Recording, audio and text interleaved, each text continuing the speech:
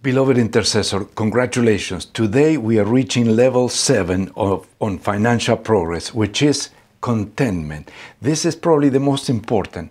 This applies when you have little or you have much. I remember my wife in the first years of marriage, she had financial anxiety because we were always on supernatural provision more than any other higher level.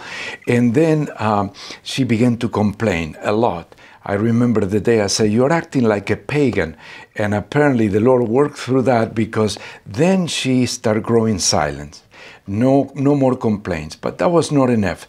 Then she started trusting the Lord, and we began to see miracles. So, and of course, I share this testimony that she shares publicly and with her authorization, just in case you wonder, okay?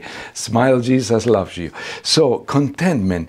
This works at any level. This is true joy. This is an attitude of gratitude to the Lord. 1 Timothy 6:6-10, it says, "True godliness with contentment is itself great wealth." And then it says, verse 8, "So if we have enough food and clothing, let us be content. But people who long to get rich, they fall into temptation and in many foolish and harmful desires.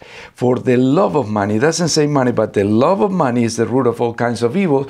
And some people craving money is not having a purpose and a goal to serve the Lord and to enhance the Great Commission. No, they crave for money. They have wandered from the true faith and pierced themselves with many sorrows. So I have an encouragement to you. In Philippians chapter 4, Paul says that we can learn to be content. Instead of be nagging about finances, we can learn at any level to be content. It says, not that I was ever in need. Verse 11, "For I have learned how to be content with whatever I have." May the Lord bless you, and may we apply these 7 principles to our home finances, even beginning this week. God bless you.